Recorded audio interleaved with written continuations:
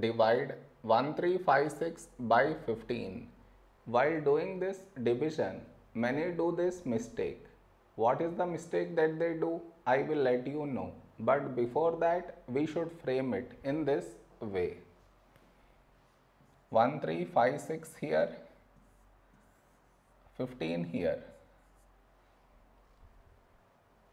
This is your step 1. Next, here we have 1, here 15.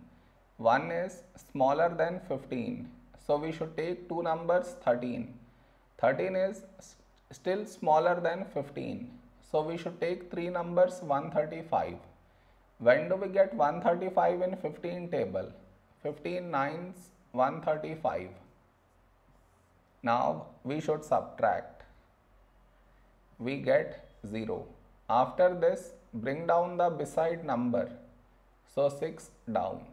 After this step, the mistake happens, and the mistake is this. Here we have 6, here 15. 6 is smaller than 15. So what many do is, they directly put dot, take 0,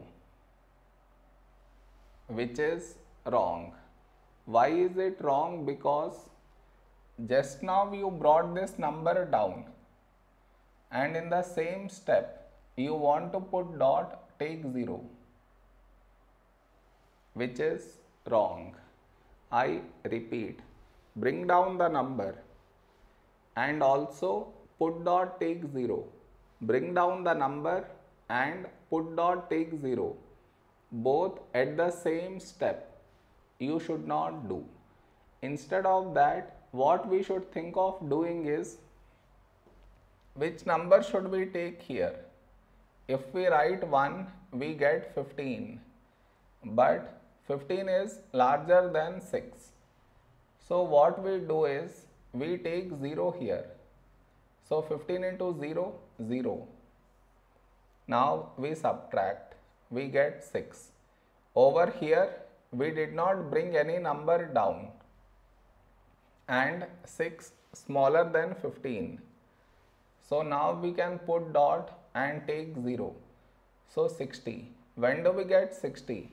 In 15 table is 15 fours 60. Now we subtract, we get 0. Did you understand where does the mistake happens? You should not do that mistake.